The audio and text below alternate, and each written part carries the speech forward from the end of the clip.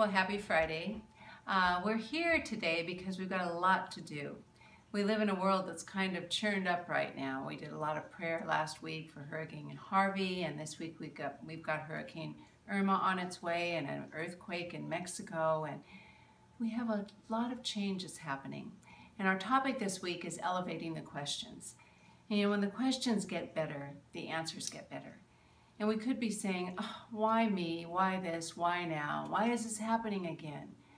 But we live in a field of infinite possibility and in a universe that's responsive. It's all energetic. So as we create better questions, we get better answers. You know, Albert Einstein said, the important thing is to never stop questioning. So I'm going to invite us to get the greater questions going on in our minds and hearts right now. Look around in this world, this beautiful world we live in that's filled with potential, and ask, how can I serve? What can I do differently? What's my part?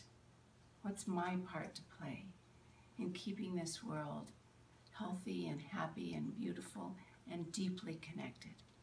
You know, when we infused our questions with inspiration and enthusiasm, when we hook ourselves into that power greater than we are, amazing, miraculous things can happen.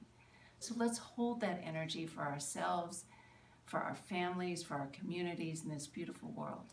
And join us this Sunday, September 10th, and allow us to join together in an amazing community to hear inspirational music to uplift us, and a message that will bring us closer to God, to love, and to the truth of who we are. Look forward to seeing you. I love you all.